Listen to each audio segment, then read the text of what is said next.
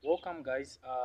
So in this presentation, we'll talk about the pathophysiology as well as the cross section of of the the long bone, of course, because you know that osteomyelitis actually is mostly affect children. So we're going to talk about the long bone because the bones that are actually affected in children are the long bones.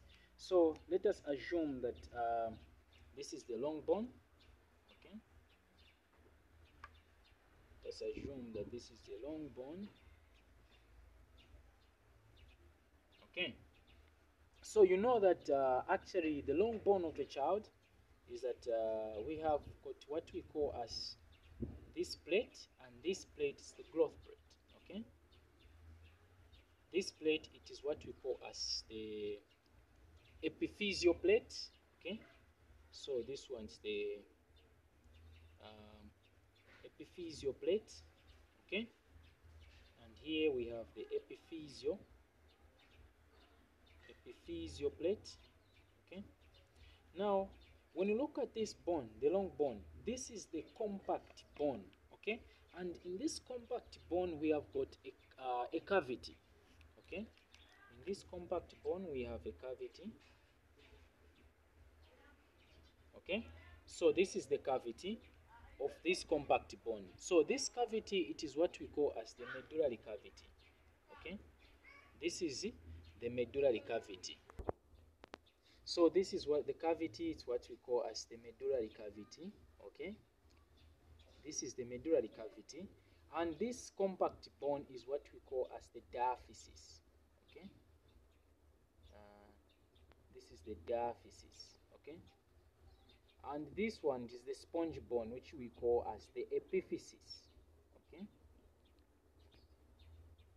epiphysis, as well as this one, it is also called as the epiphysis. Okay, so now when you look at the bone, we say that the bone, it has a layer or a membrane that is actually surround this bone, and this one, it protects the bone from infection. So that membrane, it is what we call as the periosteum, and this periosteum, it is loosely attached to the bone, especially in children. Okay, it is loosely attached to the bone in children. So this one is what we call as the periosteum. Okay, this is the periosteum. Okay, so now when you look at the bone, we said that the bone, it has got the blood vessels, the arteries that actually supplies blood to this part of the bone. Okay, so this one, the one that I'm actually drawing in green color, this is the metaphysis. This is the most important in osteomyelitis for you to understand. Okay, you know why. This is the metaphysis. So we say that this bone, it has got the blood vessels. Okay, it has got the artery that brings blood to this bone. So there's a foramen here. Okay, a foramen just means that a wall. Okay, we have a foramen, and this foramen, it is called as a nutrient foramen. Nutrient foramen. So within this nutrient foramen, we have got the artery that brings blood. Okay, and we also have the vein. Okay, so the vein, I'll use the black color. Okay, so now what actually happens that this nutrient artery, when it reaches here, it will actually going to divide, where we have the descending artery.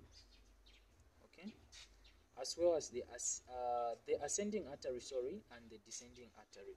So now this ascending artery, it's going to give branches to this metaphysis, where the nutrient as well as the oxygen is going to come to this side. Okay, so now this ascending artery, it will give branches to these metaphysis. Okay, it will have blood vessels. These blood vessels, they'll be getting or taking the nutrient as well as the oxygen to this metaphysis. As well as this descending artery, it will be taking as well nutrient, oxygen to this metaphysis. Okay, so you know that if we have got the blood, the artery. We will also have the veins. So these arteries, they will have the veins, okay? There will be veins that will actually be draining, okay? And this vein, it is what we call as the nutrient vein, okay? Like this, okay? So we are saying that it's coming like this, okay? We have here and here. So now what actually happens is that this is how at this point the so now what we are saying is that you know that these are arteries in red, and in black we are saying that these are veins, okay?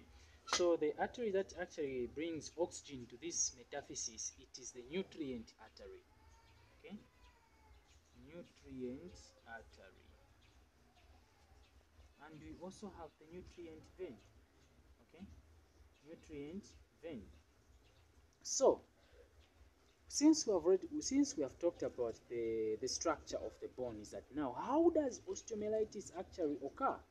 So now we use a green color to say if infection is in this artery, where we say that the most commonest route is hematogenous. So if bacteria, it is in this artery, this bacteria is going to pass through the nutrient foramen, comes here. Once it comes here, first, before we talked about that, let me just talk about the blood supply as well. So this descending artery and the ascending artery, they are supplying the cortex, they are supplying the bone cortex, okay? About 2/3 of the blood is actually being supplied to the bone cortex. Then we also have the blood supplying here. Even the periosteum, it is also supplying the bone cortex, okay? So now the bone, actually this cortex bone, okay, when you look at this cortex bone here at this cortex bone, we have got pipe-like structures, and these pipe-like structures, they are running horizontally, and these are what we call as osteons, okay? So for example, let me draw an osteon here. We have got pipe-like structures that are running horizontally, and these pipe-like structures, they are what we call as osteon.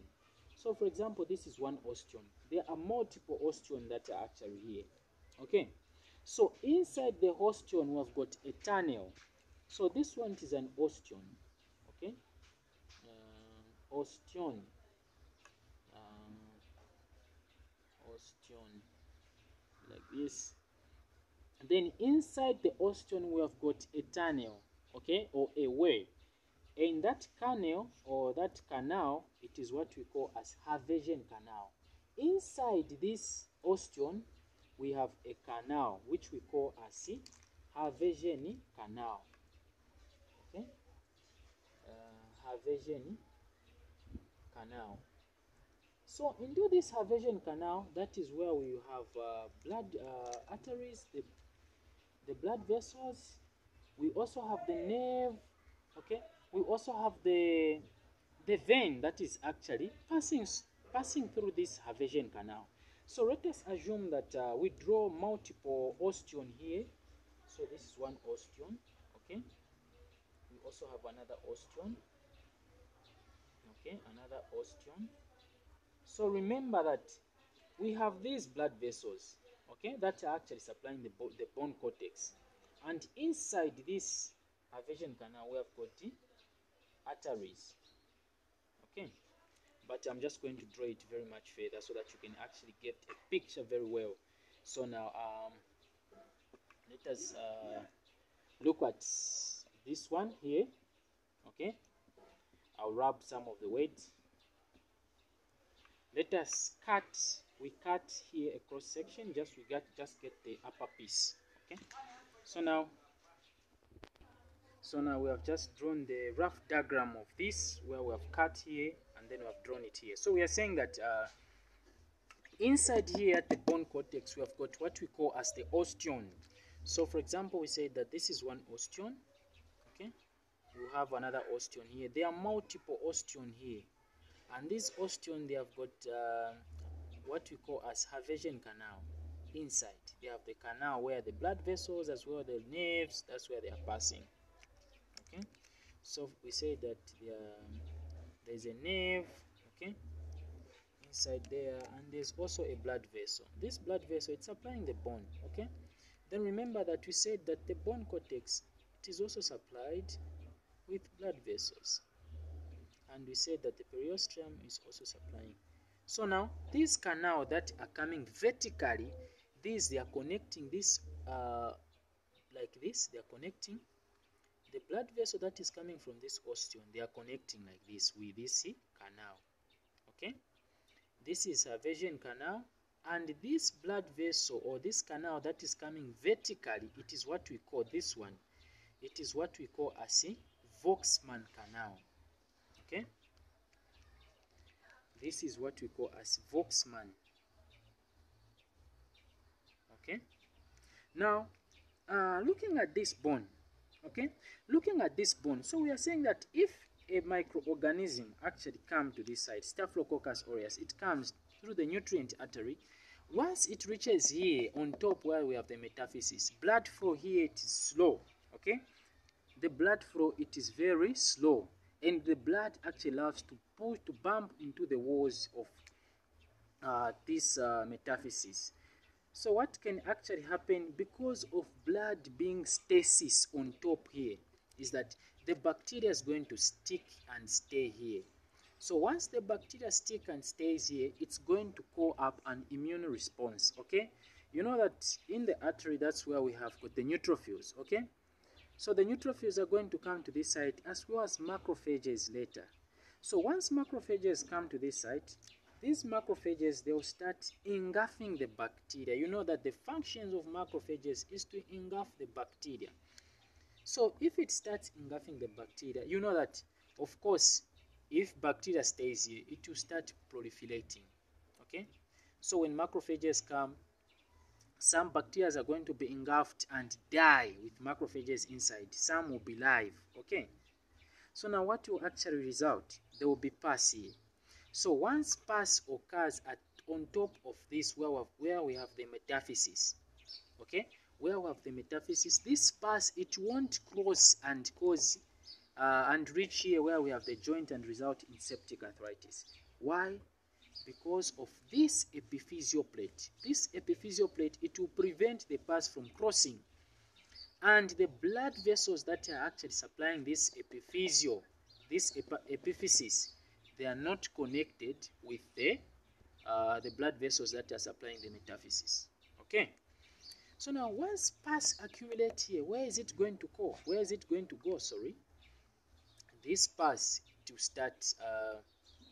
Let's use the pus as green color.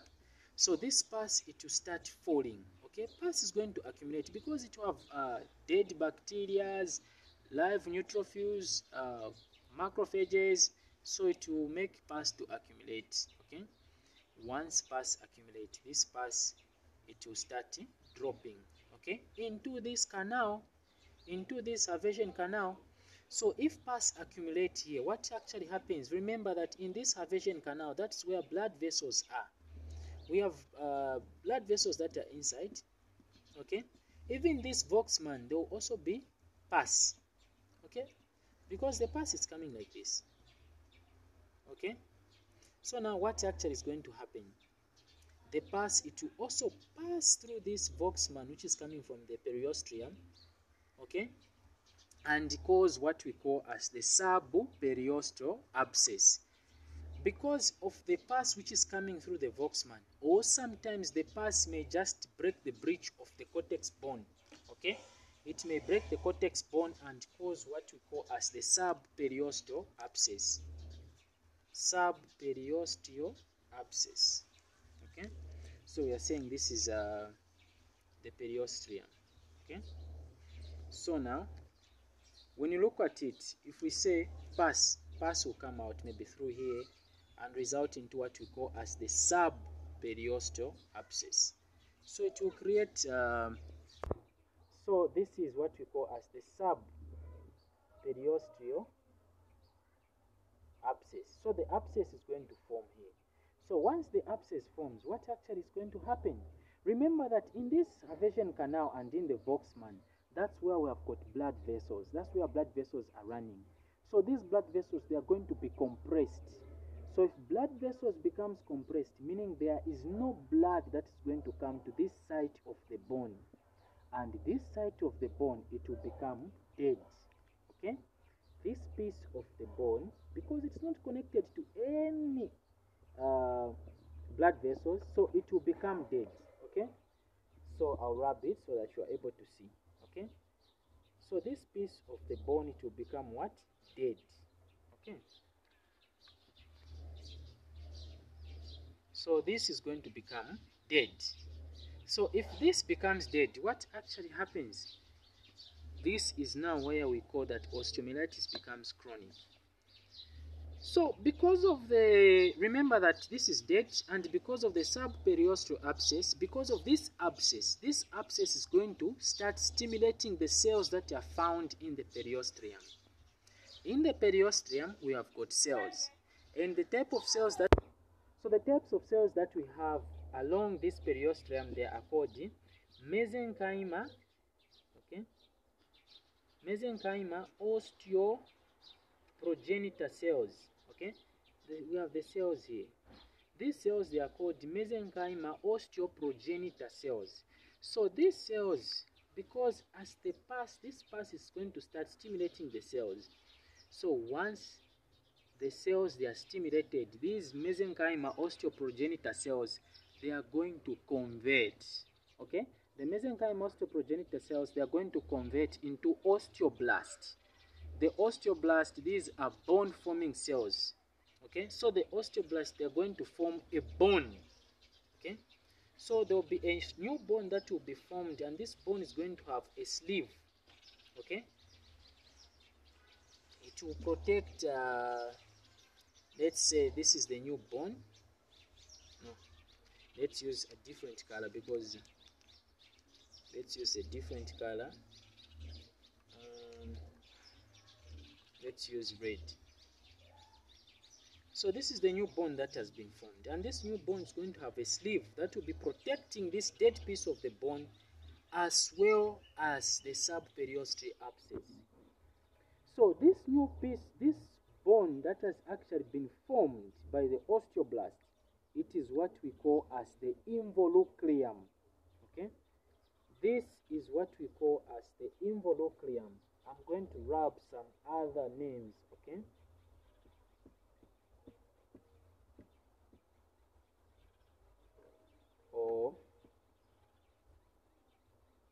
okay, so this is what we call as the involucreum. So this bone that has actually been formed, it is called as the involucreum. Okay, so now what is happening? This involucreum, it's protecting this subperiosteal as well as the dead piece of the bone. This dead piece of the bone, it is what we call as the sequestrium. So this dead piece of the bone, it is what we call as the sequestrium. Okay, so this is the sequestrium, and this is the involucreum. Now what is happening? Okay, osteomyelitis is now chronic. Okay, so once pus accumulate here, this pus, it will keep on compressing this periosteum as well as the involucreum, and this pus, in some stages, it's going to break or make a tunnel, an opening here. Okay, and this opening which is going to be formed, it is going to be allowing this pus, okay, it will allow this pus to be coming out through this opening. And this opening which has been formed, it is what we call as the cloaca. Okay, so pus, it will be coming from this side as well as this side. Okay, so this opening, it is called as a cloaca. So this opening, it is a cloaca. Okay, so now what is happening? The pus is coming from the subperiosteal abscess as well as in this sequestrium. Okay, And in some cases, you are going to see that the patient is having pus which is coming out from the skin. Okay? Sometimes pus comes out from the skin. So from the cloaca, it will form again another passage. Okay? There will be another root. Okay? And this root, it is a root where you see that pus is coming out from the skin. I'm sure you have seen the patients who have got chronic osteomyelitis. They actually have pus, and this pus, it is coming out from their skin. So this passage that has actually been formed from the cloaca up to the outlet of the skin, it is called as a sinus. Okay, this is the sinus. Okay, so this is the sinus. Okay, so this sinus, it will actually be allowing the pus to be coming out from the skin. Okay, so once pus start coming out from the skin, now you will see that outside the skin is that we have got cells. Okay, we have got cells which we call as squamous epithelium cells. So these squamous epithelium cells, sometimes they'll start growing inside this sinus. The squamous epithelium cells, the ones that I'll draw in red color, they are found outside the skin surface. So these cells, they'll start growing inside. And if these cells colonize this sinus, and this sinus becomes epithelialized, meaning that this outlet, it is going to remain a permanent outlet. Okay, it won't close on its own. So this is the brief pathophysiology of osteomyelitis. So just a quick review. Let us do a quick review of the pathophysiology. So the first one was bacteria entering through this nutrient artery. Then it can go through the ascending artery or the descending artery. If it goes through the ascending artery, it will reach here at the metaphysis. At the metaphysis, blood flow, it is very stasis. So the bacteria is going to stay here, and once the bacteria stays at this site, it is going to start multiplying. If it multiplies, it will initiate an immune response, meaning neutrophils are going to come to this site as well as macrophages. Once they come to this site, they are going to engulf this bacteria, and there will be dead live neutrophils with bacteria, others who are going to have live bacteria, which is going to lead to exudate formation or pus formation. If pus forms at this site, we say that this pus at this cortex bone, we have got pipe-like structures which are called osteons, and inside this osteon we have got what we call as Haversian canals. So this pus, it's going to drop into this Haversian canal. Sometimes the pus is going to break the bone cortex and form subperiosteal abscess. Okay, so once the pus comes into this Haversian canal, it's going to start compressing the blood vessels that are found in this Haversian canal. And if those blood vessels becomes compressed, if these blood vessels in the Haversian canal become compressed, this piece of the bone is going to undergo necrosis, meaning it will die off. Once it undergoes necrosis, this piece of the bone, it will be called the sequestrium. Okay, sequestrium. So there will be sequestrium formation. Then the subperiosteum, the abscess which is in the periosteum, it will start stimulating the cells which we are calling as the mesenchymal osteoprogenitor cells. These cells, once they are stimulated, they are going to convert into osteoblasts. Then the osteoblasts, they are going to form a new bone, which we said here, that this new bone that is going to be formed, it will have a sleeve. And this new bone is what we call as the involucreum. Okay? So there will be involucreum formation, but even if the involucreum has been formed, this pus, it will still compress and push through the involucreum and form another outlet which we are going to call as the cloaca, which was here. Then there will also be another outlet from the cloaca up to the skin outlet, which we are calling as the sinus. So this is a brief physiology of the osteomyelitis. But do not forget that if these squamous cells, the squamous cells that are found on the skin, if they start growing inside the sinus, and this sinus becomes chronalized, meaning that this sinus will not close on its own, it is going to become permanent. So this is the brief physiology of osteomyelitis pathophysiology. In the next presentation, we're going to discuss about the management and the signs and symptoms of osteomyelitis. Thank you.